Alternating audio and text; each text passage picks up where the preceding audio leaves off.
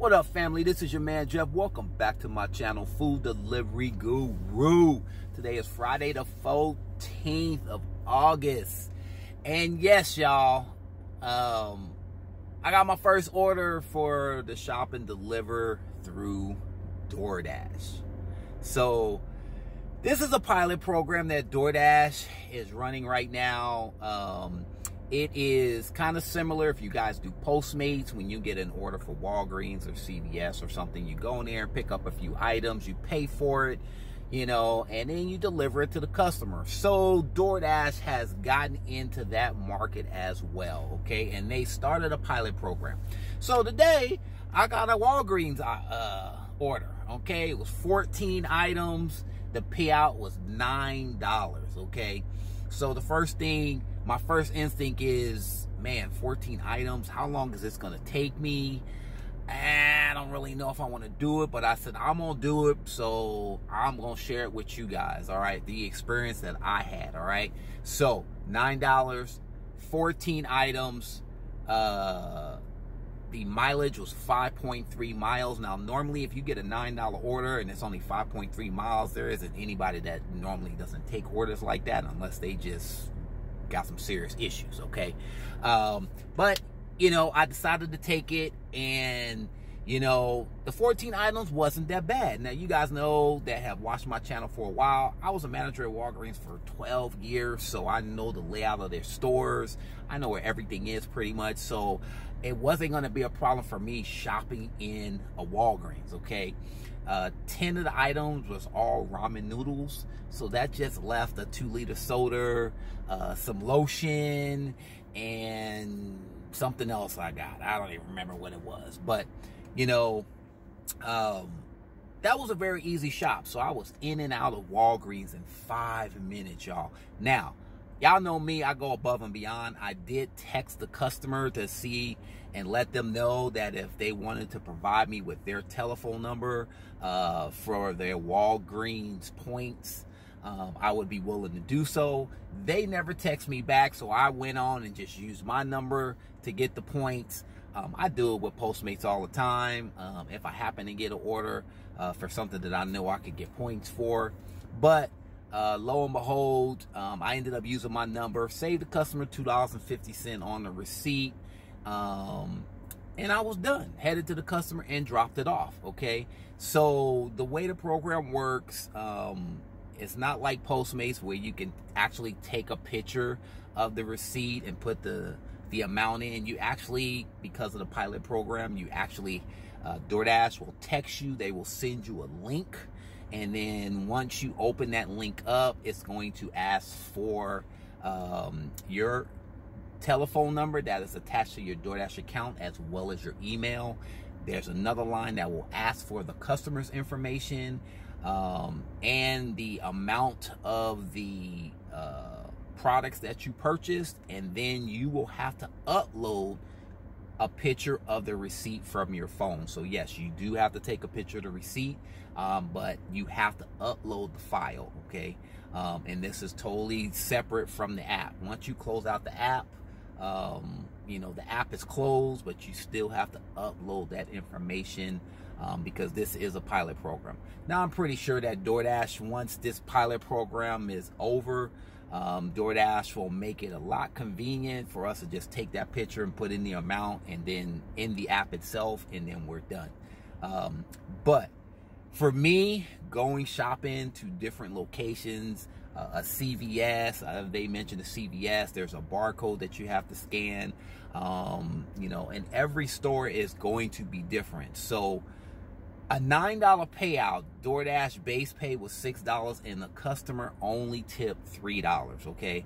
To me, that order was well worth more than $9. That order should have been, at least to me, at least close to 15 bucks, y'all. But I did it anyway because I wanted to see how it all worked. I'll take the $9 considering it was Walgreens, but if that order would have been a CVS with the same amount of items or something else, or a store that I'm not familiar with, hence why I don't like Instacart, I probably will go ahead and decline it. And since we are in the pilot program for this, any negative ratings that you get, DoorDash will not put, and if you decline any of these, it will not hurt your acceptance rating. Okay, so this is a pilot program, but I just wanted to give you guys an ins and out on my experience with this new Shop N Deliver, okay, with DoorDash. So if it's not in your area yet, it may head out to your area. I'm out here in the Phoenix area, so you know, if you guys have gotten those orders, let me know what your experience is down in the comments below. This way, you know, your experience, my experience in comments will give, you know, some of these new drivers that may not know what to expect. All right. Now, the other thing that I did not know, you guys know I can't really rock with Postmates like that. I really don't like their app as much, but it looks like they've done a lot of changes over the last 3 or 4 months since I have not used their app. Okay, so one of the things that I've noticed is, or one of the things that I found out is they actually have a customer service number. Whoa, I did not know that. So you can actually call and talk to a live person. Like I said, I don't use the Postmates app, y'all, but I was actually surprised because I did get a glitch on an order where I was supposed to take a picture and leave it at the door, and the app glitched out. It wouldn't let me, you know, and they tell you to go on the airplane mode and all this stuff, but that didn't work either. So I ended up having to call support, which, you know, I thought was pretty cool. So prop up to Postmates for adding actual live support. Now, I don't know how long that's been there, like I said, but man, that was awesome. So the other thing that I noticed, and this has helped out tremendously with me grabbing multiple orders, like I do with DoorDash and Grubhub together. I'm always doubling up. I'll have a Grubhub order, I might have 2 DoorDash orders. I'm rocking and rolling because, you know, it's easy for me to know where these orders are going because I can see it on the map. Okay, I can look on the DoorDash map and see exactly where it's going. I can look on the Grubhub map, see exactly where it's going when the order comes in. Makes it easy for me to accept these orders and work 2 platforms at the same time. Hence why I didn't like Postmates, because Postmates didn't let me see where I was going with the customer. Well, guess what, y'all? They do now. So maybe they added this recently. Maybe it's been there and I never knew it, but now I'm able to grab Postmate orders along with Grubhub and DoorDash orders, y'all. So over the last week, man, I did like 4 hours of Postmate, y'all, just kind of grabbing orders along the way with my Grubhub and DoorDash. And after the tips came through on all those orders in the 4-hour period that I did do Postmates, I ended up with $108, y'all. So that is awesome. I love the fact that I can see. It's really tiny. I'm going to put a picture up right now for you guys to take a look at that.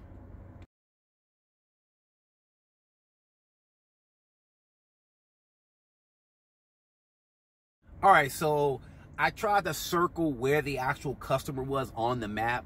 That's what that circle is. You can see that it was a Dutch Brothers. I don't go to no coffee shops because I'm not sitting in no car lines. I don't do Starbucks because their lobbies are closed. I decline all those orders. I'm just not doing them.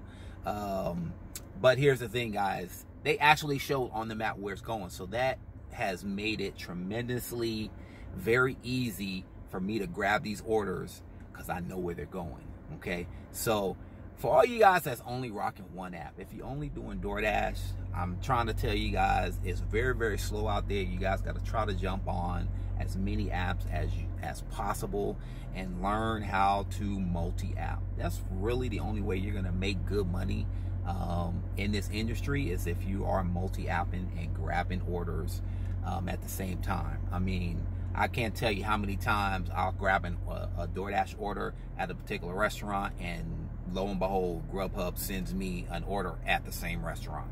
You know, and man, now I'm looking at an average of, you know, $15 to $20 right there in that half an hour. And there's been days where I've done $40 and $50 an hour because, you know, I'll get a double order for Taco Bell at, you know, for Grubhub, which would be paying me like $20-something, and then, you know, right across the street, I got another $10 order for DoorDash, and they all go in the same direction, y'all. So anyway, just wanted to throw those little tidbits out there. Hope this information helped you guys. Let me know in the comments if you guys have any experiences or you guys have any questions. I try to answer most questions. I haven't done videos in a while, so sometimes I don't even look to see if people have even, you know, put questions out there for me. So I might be a day or two, but for the most part, I try to answer everybody's questions. And with that being said, y'all know what I always say: drive safe out there, make that money.